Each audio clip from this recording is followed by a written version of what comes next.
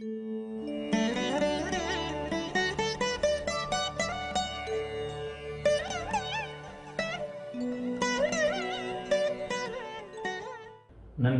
வணக்கம். எல்லோரும் நன்றாக இருப்பீர்கள்.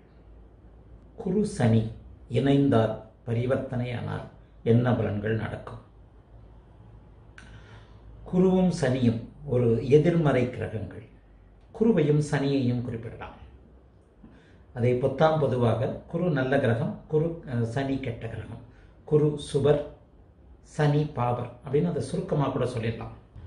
குருவோடு சனி இணையும் பொழுது முதல் நிலையில பரிவர்த்தனை அப்புறம் பார்க்கலாம். முதல் நிலையில குருவோடு சனி இணையும் போது சனி சுபத்துவம் அடைவார் அப்படின்னு என்னுடைய சுபத்துவ சூட்சும தியரியின்படி அவர் சுபத்துவம் அடைவார்.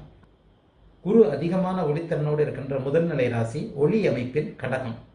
ஒளி இழந்த அமைப்பில் இருப்பது மகர அமைப்பு நீச்சம். ஆரோகணம் அவரோகணம் என்பது உச்சம் நீச்சம். இதை தவிர்த்து ஆட்சி மூலத்திரிகோணம். மொத்தம் 3 ராசிகள். முதலில் 3 ராசிகள் கடகம், அதிக ஒளித்திறனுடன் இருக்கக்கூடிய கடகம், ஆட்சியாக இருக்கக்கூடிய தனுசு, ஆட்சியாக இருக்கக்கூடிய மீனம், மூலத்திரிகோணமாக இருக்கக்கூடிய தனுசு.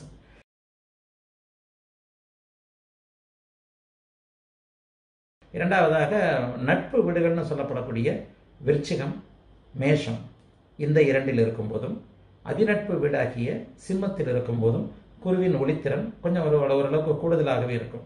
உதாரணமாக மிதுனமும் கன்னியும் குருவிற்கு பகைன்னு நான் சொல்லுவேன்.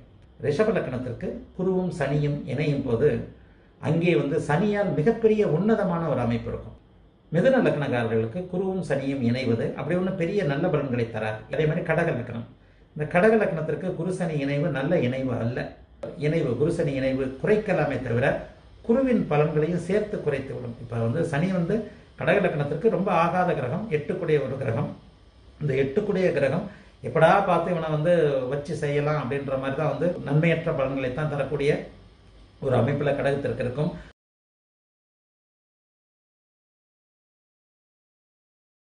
துலாம் லக்னத்திற்கும் குரு சனி இணைவு ஓரளவுக்கு நல்ல பலன்கள் தான்.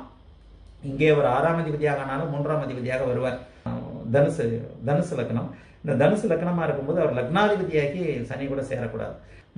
மகர லக்னக்காரருக்கு குரு சனி இணைவு மிகப்பெரிய மேன்மையை தரும். அங்கே சனி லக்னாதிபதியாகி சுபத்துவமாகி விடுகிறார். கும்ப லக்னத்திற்கும் குரு சனியின் தொடர்பு இணைவு மிகப்பெரிய நல்ல மேன்மையாகத்தான் கொடுக்கும். மீன லக்னம். இந்த மீன லக்னத்திற்கு ஆதிபத்திய விசேஷம் இல்லாதவர் சனி. இந்த மீன லக்னத்திற்கு சனி குருவோடு சேர்றது லக்னாதிபதியின் வலுவை குறைக்கும். இந்த குரு சனி இணைவு குழந்தையை பாதிக்கும். அதாவது ஆண் குழந்தைக்கான தடையை கொடுக்கும். சுபத்துவத்தை இப்படித்தான் நீங்க புரிஞ்சுக்கணும். சனியுடன் சேருகின்ற குரு தன்னுடைய வலுவை இழக்கிறார். சனியால் இழந்த வலுவை குரு திரும்ப பெறுவார். அடுத்த வீடியோல பார்ப்போம். எல்லோரும் நன்றாக இருப்பீர்கள். வாழ்த்துக்கள்.